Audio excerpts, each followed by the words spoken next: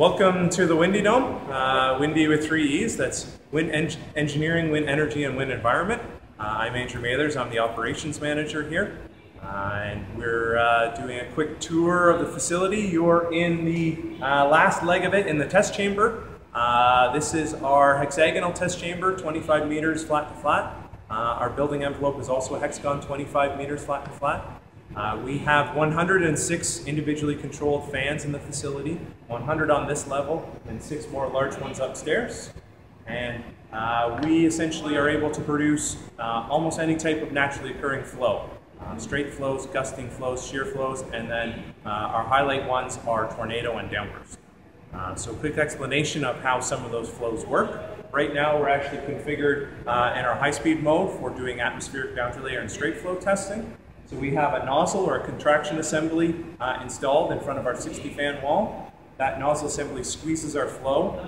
We're generally putting the flow in one direction, so it's coming out of the nozzle at upwards of 100 kilometers per hour, across the center of our test chamber, out through the back, and recirculates vertically. We're operating right now in a closed circuit recirculating flow. We're preparing right now to install a pressure model, a NIST model. Essentially, it's a comparative model for us to look at our results as compared to other wind tunnels around the world. This is something kind of part of our internal research as far as studying the flow within our facility itself, rather than an external research project. Some other flows that we can do at this facility, if we remove that nozzle, we then can use the 60 fan wall. We have individual control of each one of those fans. That allows us to produce wind profiles that vary with wind speed left to right, top to bottom. We can also do gusting flows at up to 1 hertz. Almost any wind profile within a 14 meter wide, 3.8 meter tall testing area. That allows us to do very large models or very large landscapes, topographies representing whole wind farms or full-scale models of small wind turbines and solar panels. Lastly, the last 2 modes are what we call axis symmetric modes, so they're symmetric about the center line of this facility. For downburst, we have a bell mouth in the center of the test chamber. It has louvers inside of it. We shut those louvers. There's 6 large fans upstairs that feed into a common plenum. We pressurize that plenum, and when we open the louver quickly, that gives us a jet of air downward, and when it hits the ground, it rolls out in all directions. This is a typical thunderstorm type flows, very damaging. You'll often hear about them down in power lines, and so it's been studied quite a bit, or is being studied quite a bit, especially in relation to hydroelectric transmission lines.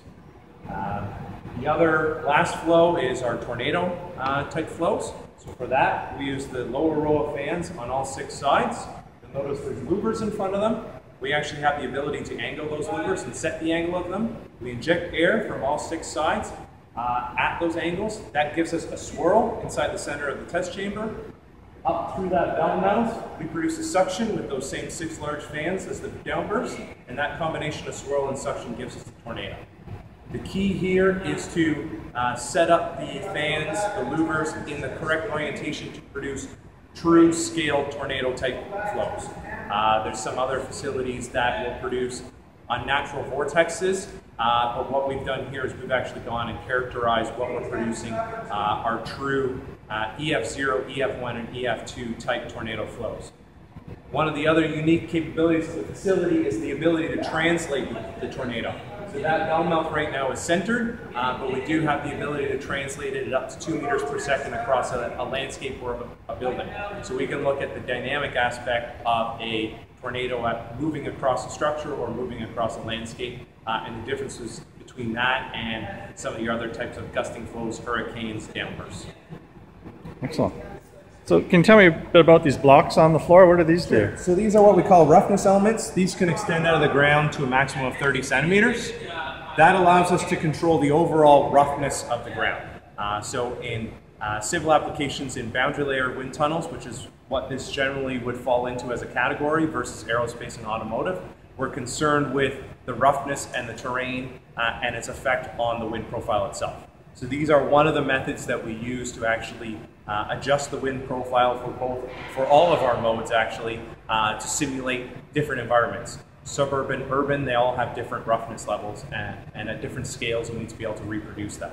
So we use these as part of that methodology. They're controlled automatically in 24 different zones, and there's just under 1,600 individual units. Excellent. Let's take a look at the bell.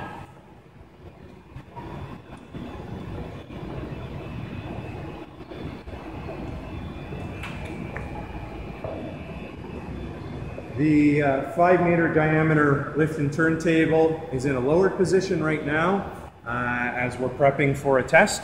And it's much easier for us to do that preparation and instrumentation work down in the lower level.